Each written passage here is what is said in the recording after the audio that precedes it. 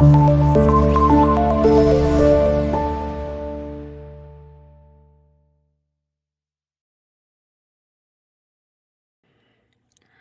students, if you're new to my channel, I am Divya. I will be teaching 10th class mathematics. Today, we will be discussing exercise 4.2 from the chapter Quadratic Equations. If you have missed watching my previous videos, I will put all the links in the description box below. So let's get started. Today, we will be discussing question number 1. Find the roots of the quadratic equations by factorization method. So we will be solving all the questions using factorization method. So to understand what is factorization method, we have already discussed in our introduction video. If you have missed watching that video, I will put it in the description box or I will put it in the I button. So the first question is x square minus 3x minus 10 is equals to 0. So to solve this question using factorization method, we will split the middle term which is minus 3x. Okay. Now see here from this equation, a will be coefficient of x square which is 1. B is coefficient of x which is minus 3. And C is minus 10 which is the constant term. So to split the middle term, the first step is we will multiply A and C, which is 1 into minus 10 is minus 10. The second step is we will find all the possible factors for minus 10, which is 1 into minus 10. Minus 1 into 10, 2 into 5 is also 10, right? So, minus 2 into 5 and 2 into minus 5. Okay. So, remember, if you multiply these numbers, you need to get minus 10 and if you add them, you need to get minus 3 which is our middle term. Okay. Now see all the combinations, which one we can take? We can take 2 and minus 5, right? So if you add them, you will get minus 3. Okay. Now let us split this middle term minus 3x. So x square minus 3x can be written as plus 2x minus 5x. So I am taking this combination. Okay. Minus 10 is equals to 0. From the first two terms, if we take x common, you will get x plus here you will have 2. Okay. And from the next two terms, if we take minus 5 common, you will have x plus 2 is equals to 0. Okay, now here x plus 2 and x plus 2 are common. So let us take x plus 2 and remaining is x minus 5. Take x plus 2 is equals to 0 and x minus 5 is equals to 0. Now you will get x is equals to minus 2 and x is equals to 5. So these are the roots for this equation, okay, which is x is equals to 5 and x is equals to minus 2. Clear? So let us see the second question. 2x square plus x minus 6 is equals to 0. So from here you will get a is equals to 2, which is coefficient of x square, and b is equals to 1, which is coefficient of x, and c is equals to minus 6, which is the constant term. Okay. To split the middle term, that is x, what is the first step? The first step is we will multiply constant and coefficient of x square, which is 2 into minus 6. You will get minus 12. Okay. Second step is you will find all the possible factors of minus 12, which is 1 into minus 12, minus 1 into 12, 2 into minus 6, minus 2 into 6, then 3 into minus 4, minus 3 into 4. Okay. So, remember, when you multiply them, you need to get minus 12, and if you add them, you need to get plus 1, which is the middle term, right? So, see the combinations, which combination you can take. So, let us take this combination, minus 3 and 4. Okay? When you add them, you will get plus 1. Okay? Now, let us split the middle term. 2x square plus 4x minus 3x minus 6 is equals to 0. Okay? From the first two terms, if I take 2x common, you will get x plus 2. And from the next two terms, if I take minus 3 common, you will get x plus 2 is equals to 0. So, x plus 2 and x plus 2 are common. So, let us take x plus 2. So, the remaining is 2x minus 3. Okay, 2x minus 3 is equals to 0. So, you will get x plus 2 is equals to 0 and 2x minus 3 is equals to 0. So, here you will get x is equals to minus 2. Here 2x is equals to 3. X is equals to 3 by 2. Okay. So, the roots are x is equals to minus 2 and 3 by 2. Clear? Let us see the third question. Root 2x square plus 7x plus 5 root 2 is equals to 0. So, from this equation, what is a value? A value is root 2. B value is 7, which is coefficient of x, and C is the constant, which is 5 root 2. Okay. So, let us split the middle term, which is 7x.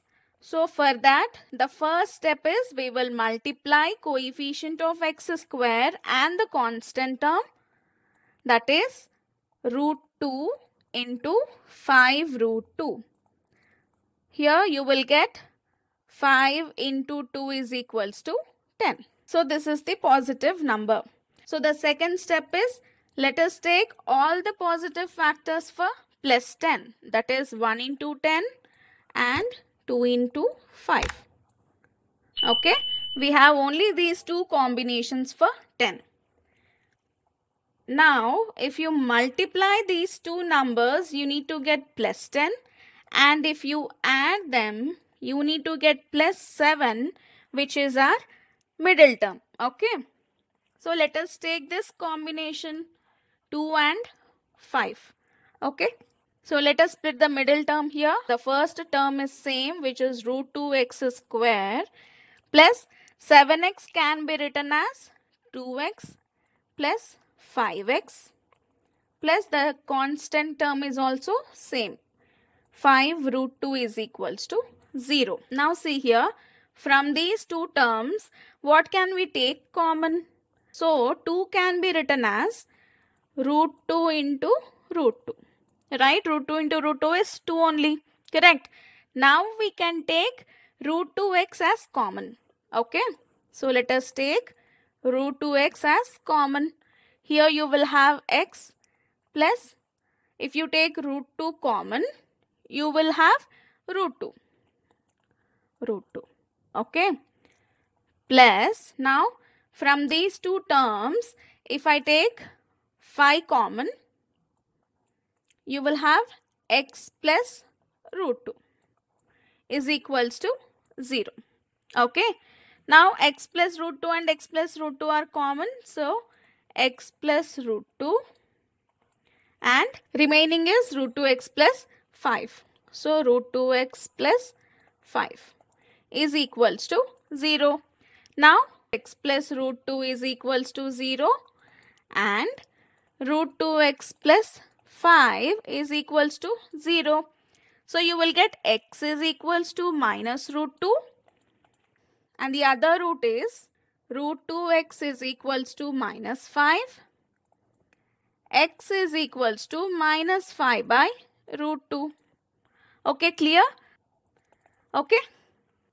So let us see the next question, which is 2x square minus x plus 1 by 8 is equals to 0. So we have a fraction in the constant term. So let us take the LCM for this, okay, which is 8 is the LCM.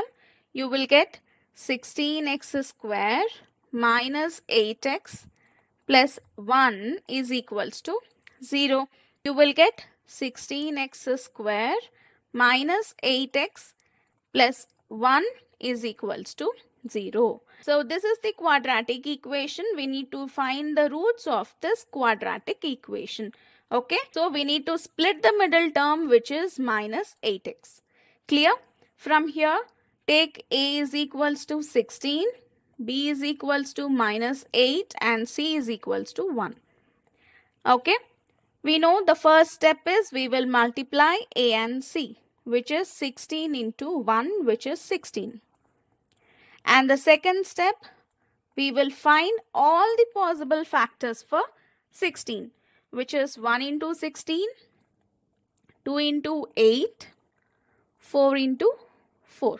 So if you multiply them, you need to get plus 16, and if you add them, you need to get the middle term, which is minus 8.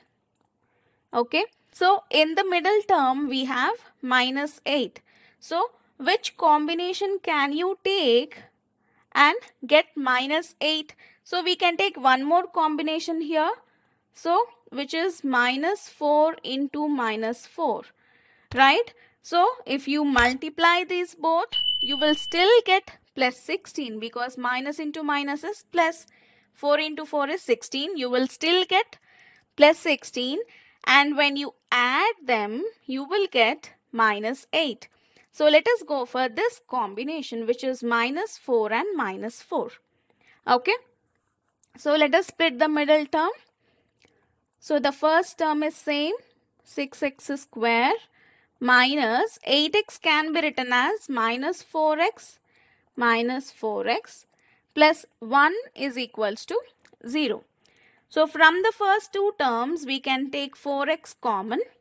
You will get 4x minus 1, and from the next two terms, we can take minus 1 common. If you take minus 1 common, you will get 4x minus 1 is equals to 0. Now 4x minus 1 are common. So let us take 4x minus 1. The remaining is 4x minus 1 is equals to 0.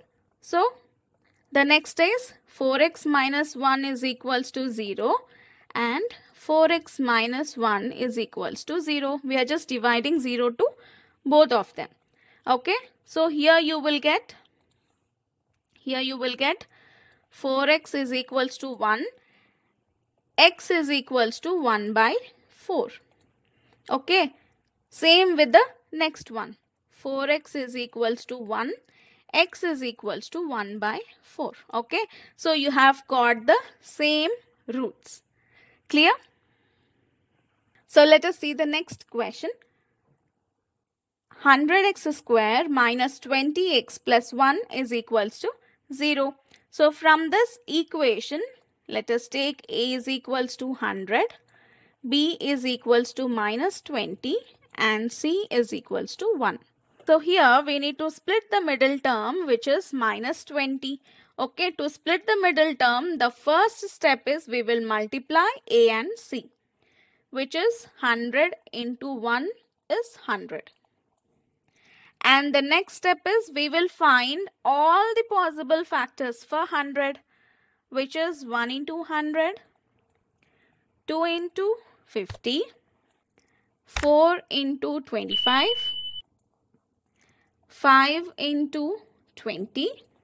The next one is 10 into 10. Okay.